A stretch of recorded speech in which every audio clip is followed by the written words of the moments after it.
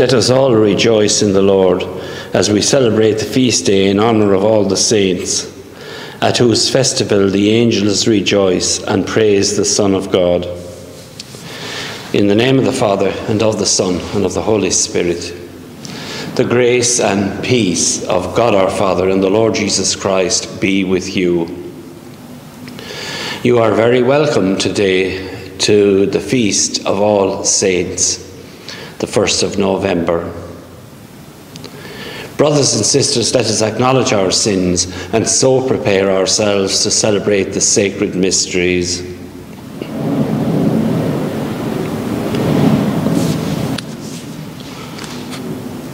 You were sent to heal the contrite of heart.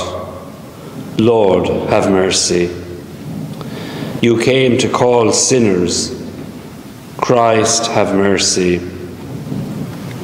You are seated at the right hand of the Father to intercede for us. Lord, have mercy. May Almighty God have mercy on us, forgive us our sins, and bring us to everlasting life.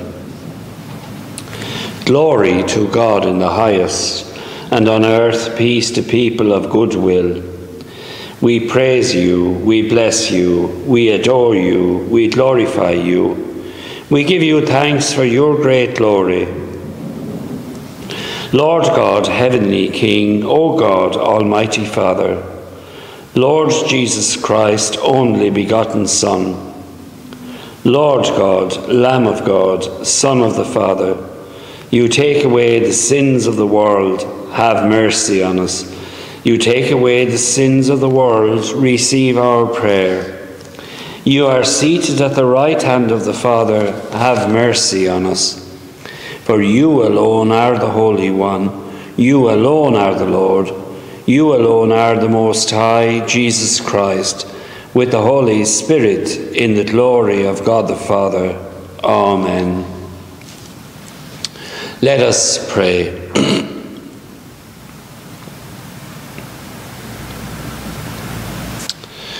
Almighty ever-living God, by whose gift we venerate in one celebration the merits of all your saints, bestow on us, we pray, through the prayers of so many intercessors, an abundance of the reconciliation with you for which we earnestly long.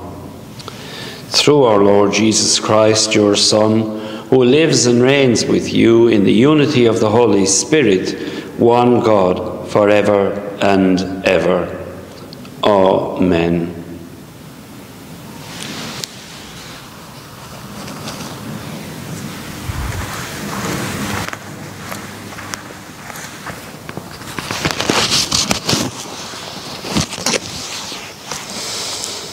A reading from the book of the Apocalypse. I, John, saw another angel rising where the sun rises, carrying the seal of the living God. He called in a powerful voice to the 4 angels whose duty it was to devastate land and sea. Wait before you do any damage on land or at sea or to the trees until we have put the seal on the foreheads of the servants of our God. Then I heard how many were sealed, 144,000 out of all the tribes of Israel. After that, I saw a huge number, impossible to count, of people from every nation, race, tribe, and language. They were standing in front of the throne and in front of the Lamb, dressed in white robes and holding palm branches in their hands. They shouted aloud, "Victory to our God who sits on the throne and to the Lamb." And all the angels who were standing in a circle around the throne, surrounding the elders and the 4 animals, prostrated themselves before the throne and touched the ground with their foreheads, worshipping God with these words, "Amen. Praise and glory and wisdom and thanksgiving and honor and power and strength to our God forever and ever. Amen." One of the elders then spoke and asked me, "Do you know who these people are dressed in white robes, and where have they come from?" I answered him, You can tell me, my Lord. Then he said, These are the people who have been through the great persecution, and they have washed their robes white again in the blood of the Lamb. The word of the Lord. Such are the men who seek your face, O Lord. The Lord's is the earth and its fullness, the world and all its peoples. It is he who set it on the seas, on the waters he made it firm. Such are the men who seek your face, O Lord. Who shall climb the mountain of the Lord? Who shall stand in his holy place? The man with clean hands and pure heart, who desires not worthless things. Such are the men who seek your face, O Lord. He shall receive blessings from the Lord and reward from the God who saves him. Such are the men who seek him, seek the face of the God of Jacob. Such are the men who seek your face, O Lord. A reading from the first letter of St. John. Think of the love that the Father has lavished on us by letting us be called God's children, and that is what we are. Because the world refused to acknowledge him, therefore it does not acknowledge us. My dear people, we are already the children of God, but what we are to be in the future has not yet been revealed. All we know is that when it is revealed, we shall be like him, because we shall see him as he really is. Surely, everyone who entertains this hope must purify himself, must try to be as pure as Christ. The word of the Lord. Alleluia, alleluia. Come to me, all you who labor and are overburdened, and I will give you rest, says the Lord. Alleluia.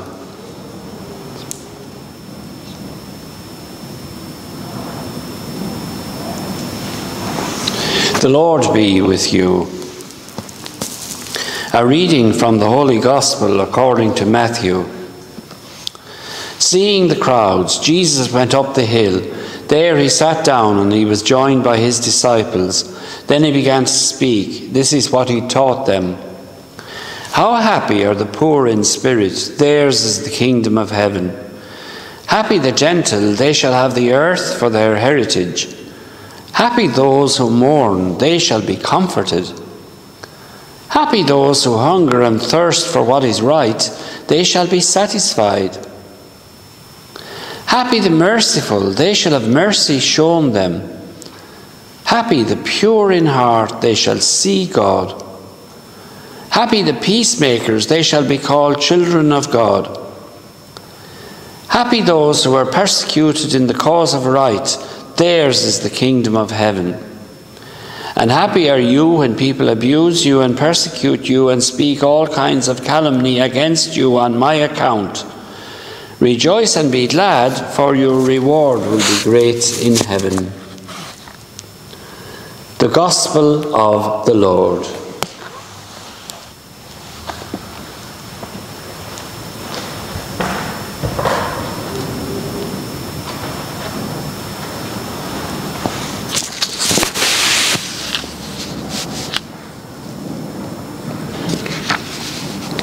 A little boy was walking with his father along a country road.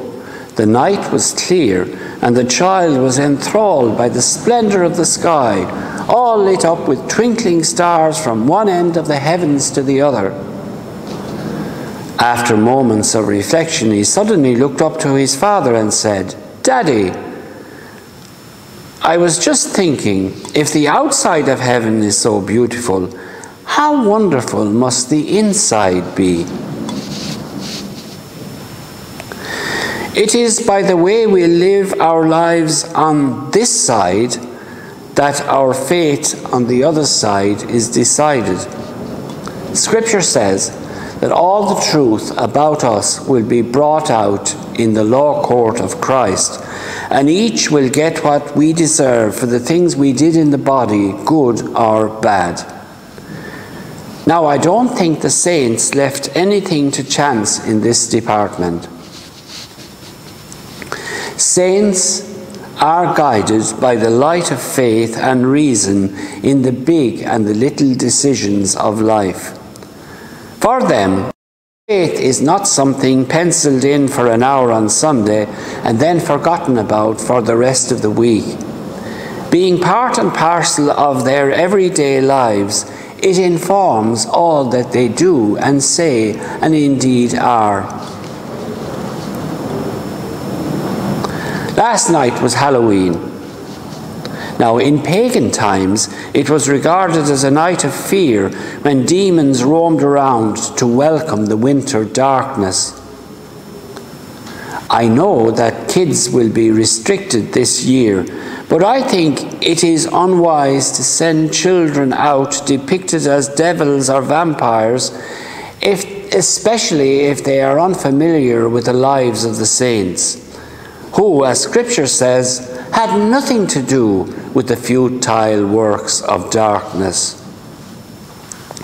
That would be resurrecting the feast's pagan origins more holloween than Halloween.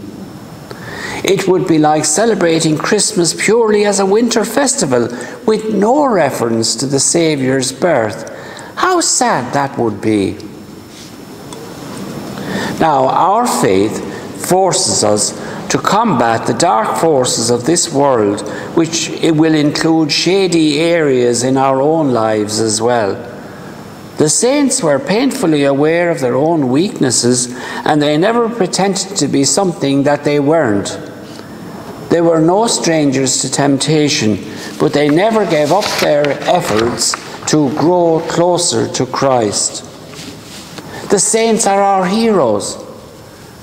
We can't but be inspired by their lives of faith. So, I address the parents.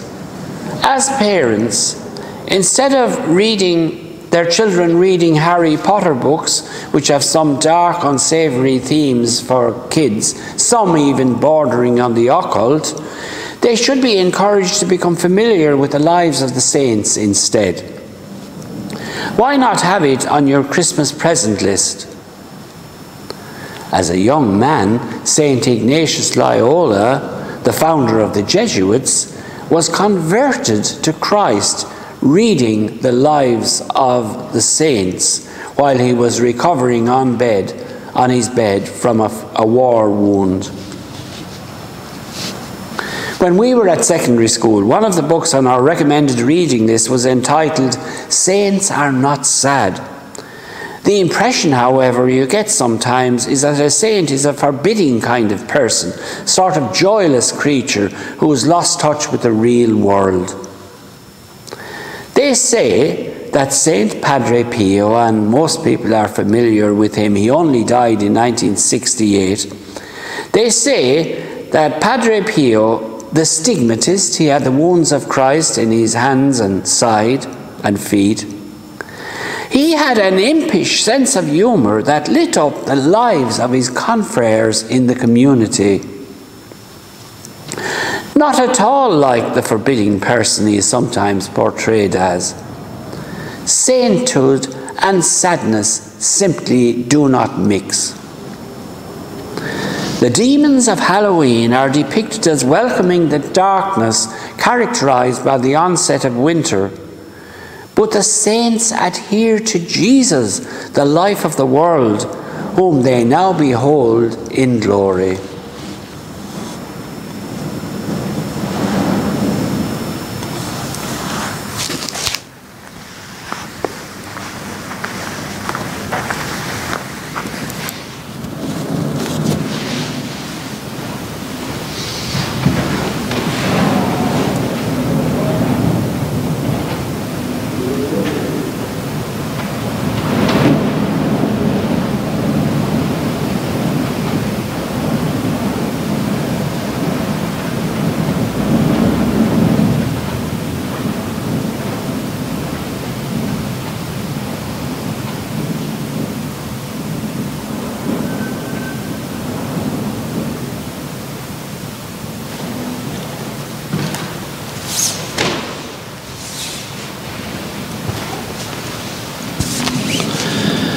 Let us make our prayers to the God of our salvation, because all our hope rests in him.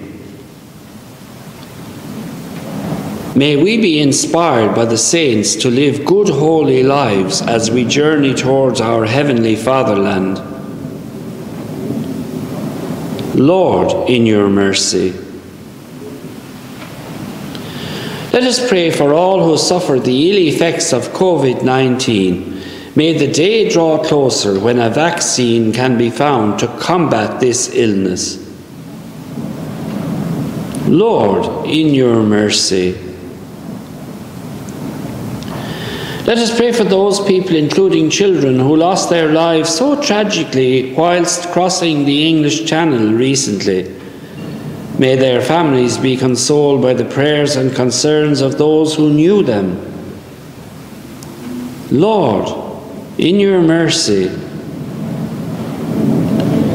We pray for the dying, especially among our relations and friends. May they find solace and peace as their mortal lives draw to a close. Lord, in your mercy. We pray for all the faithful departed, particularly those among our relations and friends who died in the past year, and those whose anniversaries which occur around this time. May they enjoy the company of the saints in paradise. Lord, in your mercy. Let us pray to Mary, Queen of all saints. Hail Mary, full of grace, the Lord is with thee. Blessed art thou among women, and blessed is the fruit of thy womb, Jesus. Holy Mary, Mother of God, pray for us sinners, now and at the hour of our death.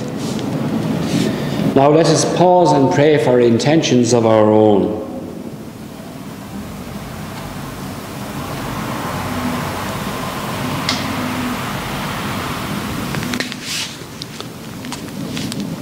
The healing prayer. Merciful God, come to the help of your people.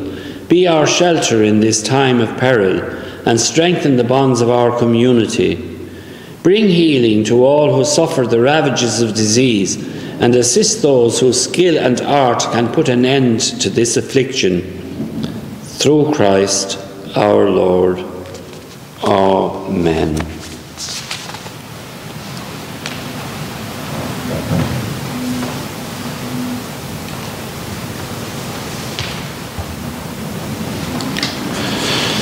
Blessed are you, Lord God of all creation, for through your goodness we have received the bread we offer you. Fruit of the earth and work of human hands, it will become for us the bread of life.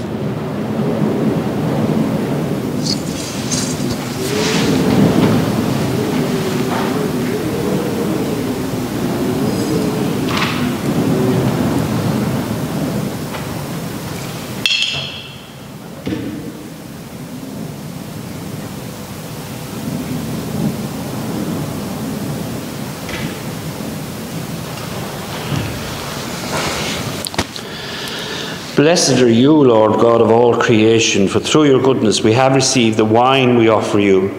Fruit of the vine and work of human hands, it will become our spiritual drink.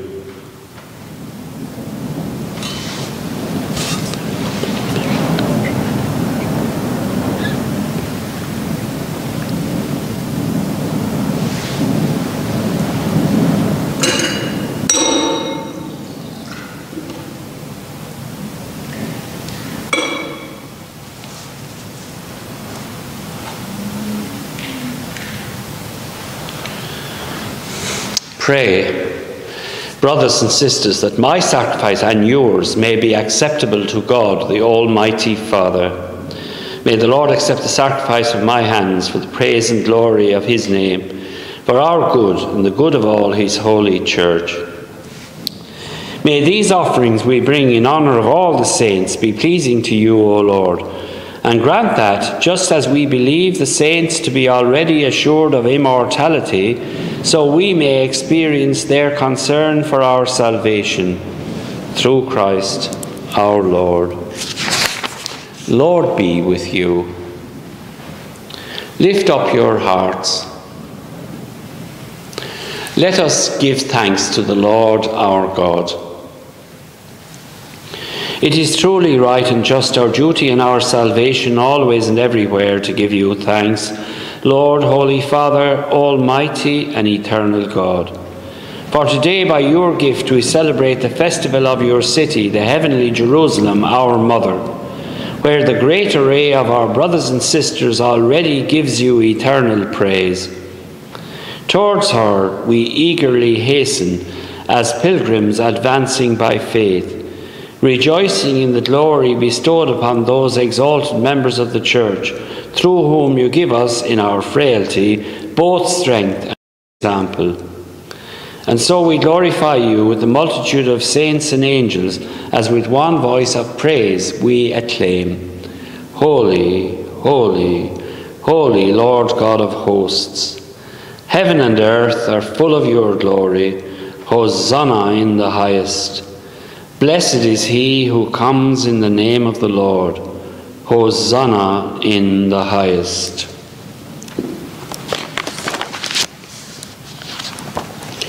You are indeed holy, O Lord, the fount of all holiness. Make holy, therefore, these gifts, we pray, by sending down your Spirit upon them like the dewfall, so that they may become for us the body and blood of our Lord Jesus Christ. At the time he was betrayed and entered willingly into his passion, he took bread, and giving thanks broke it, and he gave it to the disciples, saying, Take this, all of you, and eat of it, for this is my body, which will be given up for you.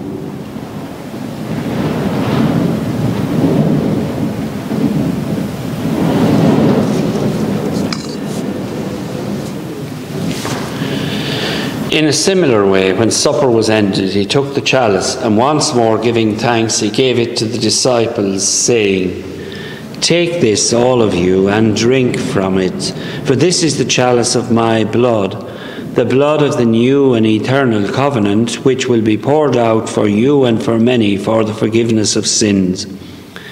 Do this in memory of me.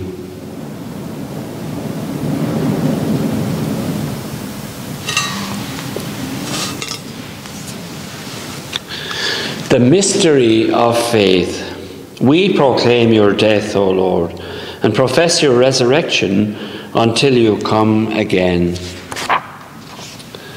Therefore, as we celebrate the memorial of his death and resurrection, we offer you, Lord, the bread of life and the chalice of salvation, giving thanks that you have held us worthy to be in your presence and minister to you.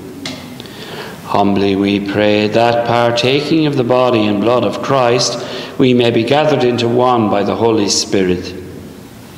Remember, Lord, your church spread throughout the world, and bring her to the fullness of charity, together with Francis our Pope and Ralph our Bishop and all the clergy. Remember also our brothers and sisters who have fallen asleep in the hope of the resurrection, and all who have died in your mercy. Welcome them into the light of your face. Have mercy on us all, we pray, that with the Blessed Virgin Mary, Mother of God, with blessed Joseph, her spouse, with the blessed apostles and all the saints who have pleased you throughout the ages, we may merit to be co-heirs to eternal life, and may praise and glorify you through your Son, Jesus Christ.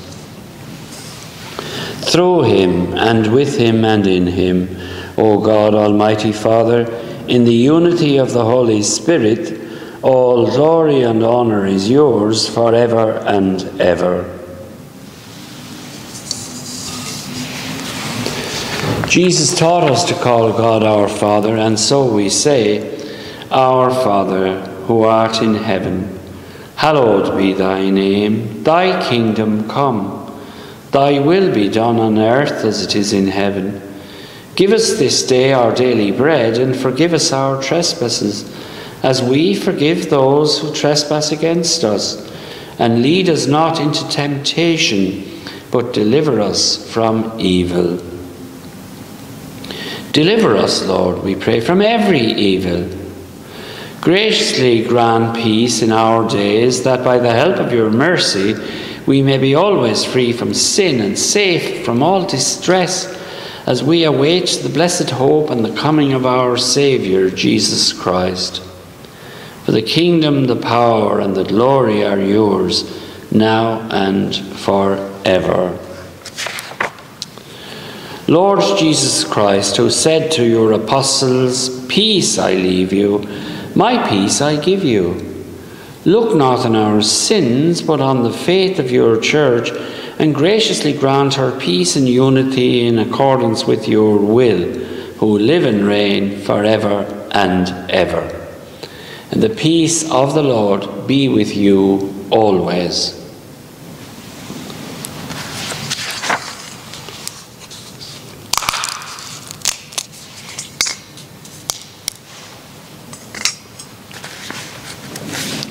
Lamb of God, you take away the sins of the world, have mercy on us. Lamb of God, you take away the sins of the world, have mercy on us.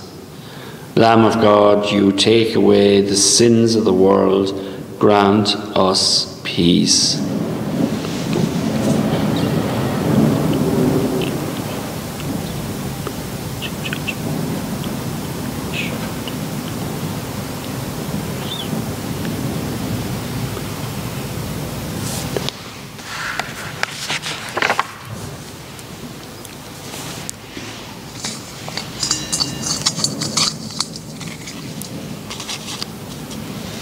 Behold the Lamb of God. Behold him who takes away the sins of the world. Blessed are those called to the supper of the Lamb. Lord, I am not worthy that you should enter under my roof, but only say the word, and my soul shall be healed.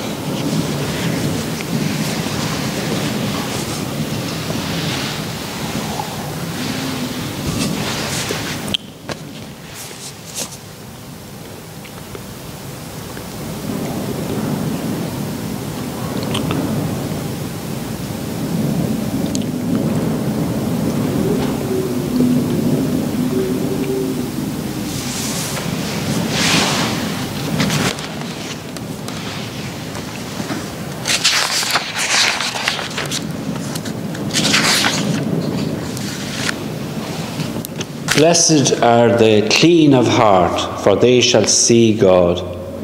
Blessed are the peacemakers, for they shall be called children of God. Blessed are they who are persecuted for the sake of righteousness, for theirs is the kingdom of heaven.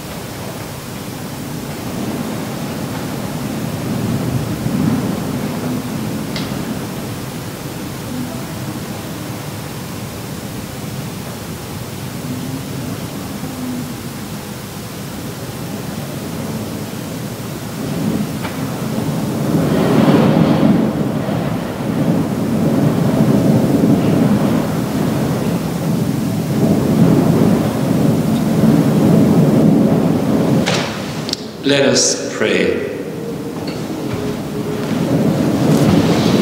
As we adore you, O God, who alone are holy and wonderful in all your saints, we implore your grace so that coming to perfect holiness in the fullness of your love, we may pass from this pilgrim table to the banquet of our heavenly homeland, through Christ our Lord.